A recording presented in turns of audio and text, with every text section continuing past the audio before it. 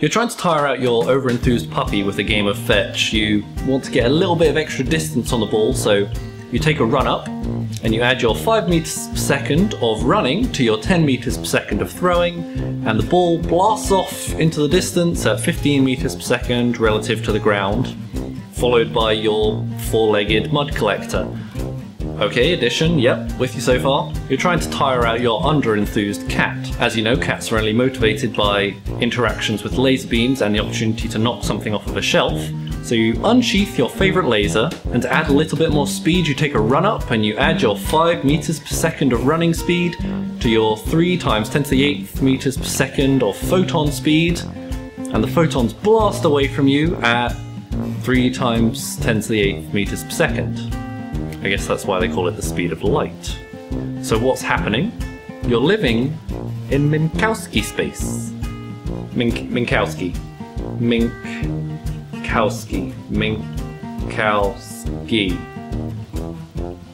Am I heading along the right lines? No. Minkowski Space is a 4-dimensional manifold which houses the framework of Einstein's theory of special relativity. That's weird, all those sounded like words, and yet I'm left with absolutely no understanding. Okay, let's break it down.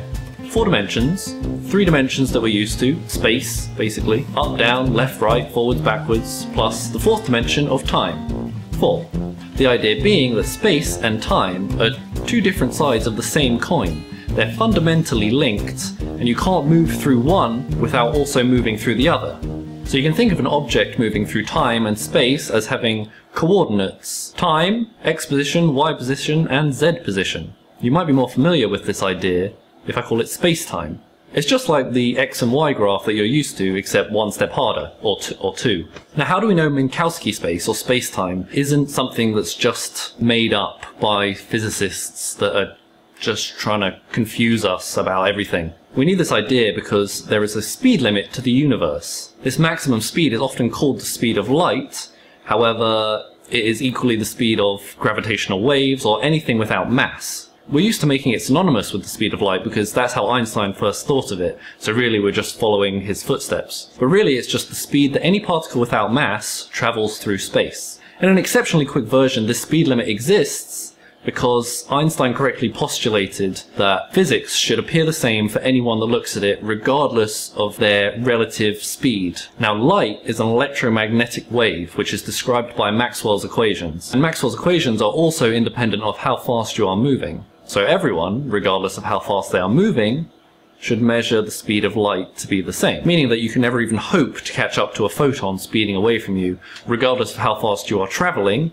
It will always be going the same speed away from you, which intuitively makes absolutely no sense, but that's because we don't understand that we live in space-time. We understand we live in this 3-dimensional space, and time sort of ticks along in the background completely independent.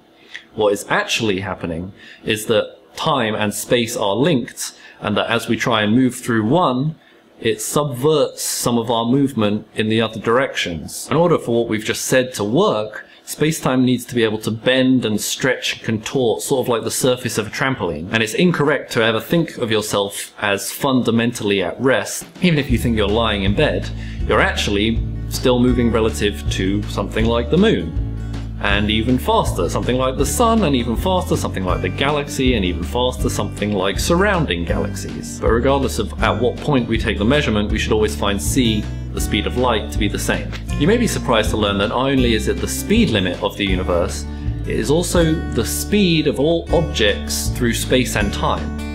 Not even breaking a sweat? Take a second to appreciate what that idea actually means. Sitting at your computer, perfectly still, you are moving at the speed of light.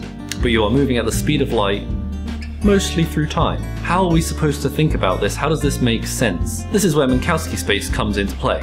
It's basically like being given an arrow when you're born, which describes the direction in space-time that you're currently traveling. Ah, God, right in the eye. I need to stop giving those out. It has a certain length, and that length is the same for everyone, and it describes the speed of light. Think about it just in terms of a 2D plot, with time pointing north and space pointing east. Now all we can do is change the relative direction that this arrow is pointing. We can't change its overall magnitude, because that is the speed of light.